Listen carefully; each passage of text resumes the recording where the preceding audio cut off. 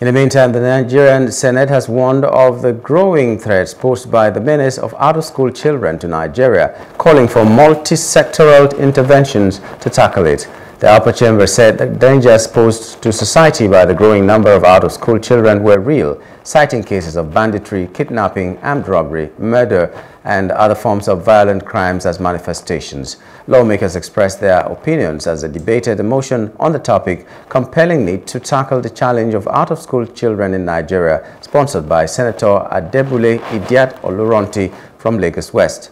Adebule, in her motion, said it has become worrisome, going by 2022 report of the United Nations Education, Scientific and Cultural Organization, UNESCO, that about 20 million Nigerian children are out of school, which represents 10% of estimated Nigerian population of 200 million people, and also represents the highest number of out-of-school children from any country globally.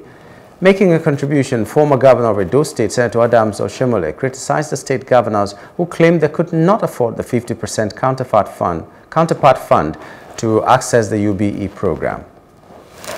That the social impacts of having about 20 million out-of-school children on the Nigerian state will include impediment to achieving some of the United Nations Sustainable Development Goals, especially Goal 4, which is to ensure inclusiveness and equitable quality of education and promotion of lifelong learning opportunities for all.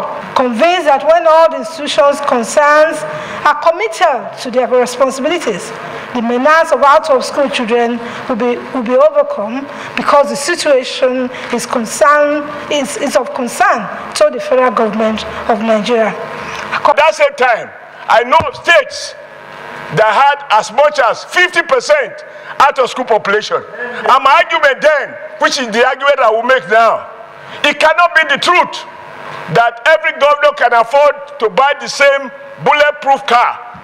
We can afford the same state-of-the-art government house, but we cannot afford to pay 50% subsidy to ensure that the child of the poor go to school.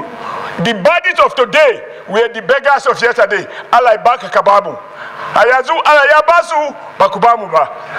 The states involved in this gross negligence of the children of the poor will be exposed and will be able to offer public apology. Other senators contributed to the debate by calling on the government at all levels to urgently arrest the trend. Those who will know the reasons, part of the reasons for banditry, will tell you that they are not educated. They don't have anything to do. Once their cows are taken away, they now engage in banditry. We may be talking about 30 million out of school. And that is a huge population from amongst the school-going age of our population.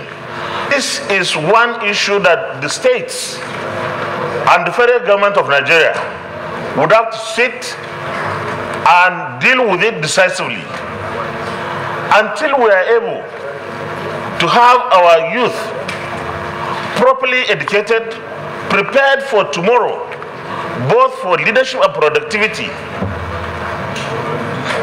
Growth and development may be eluding us.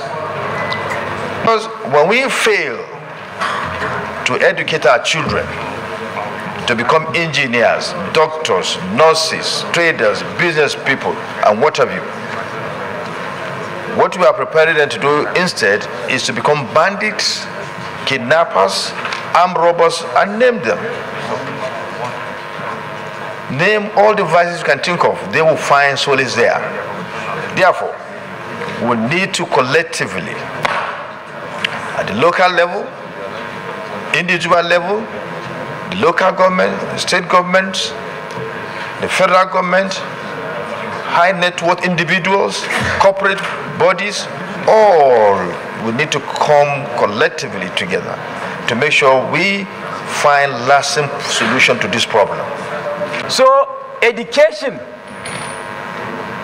is the veritable tonic and panacea that any society can use with a view to not only lifting people out of poverty, but also a veritable tonic that a society can use with a view to achieving its developmental objectives.